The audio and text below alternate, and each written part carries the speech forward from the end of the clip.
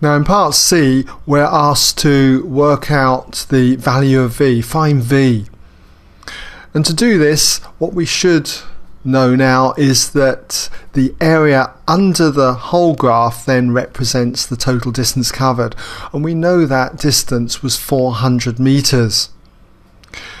So we can say then that therefore 400, okay, must be equal then to this area. So we've got the area of the first part here. We found it in part B. It was 310. So we've got 310, and we just need to add this to the area of this shape.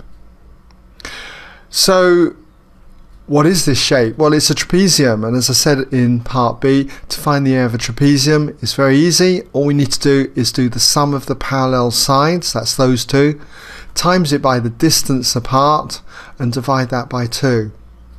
So we know this length up here, it's 5 units, so put that as 5. We know this length, it's V units, so we'll put plus V.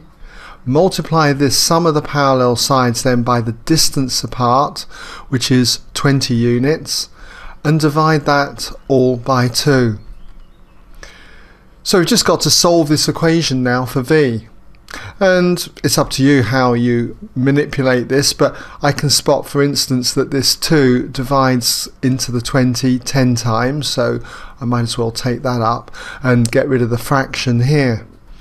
I could now take 310 from both sides, so we've got 400 minus 310 leaves us with 90 equals, and then just expand this bracket. We've got 10, well no, actually I don't think I want to expand the bracket, because I can see that I could divide both sides now by 10. But that's up to you. If I divide both sides by 10, I'm therefore going to have 9 equals 5 plus V. And if I take 5 from both sides, I end up with V equaling 4. So there you go. V is 4, or 4 meters per second is that speed that the girl crosses the finishing line with.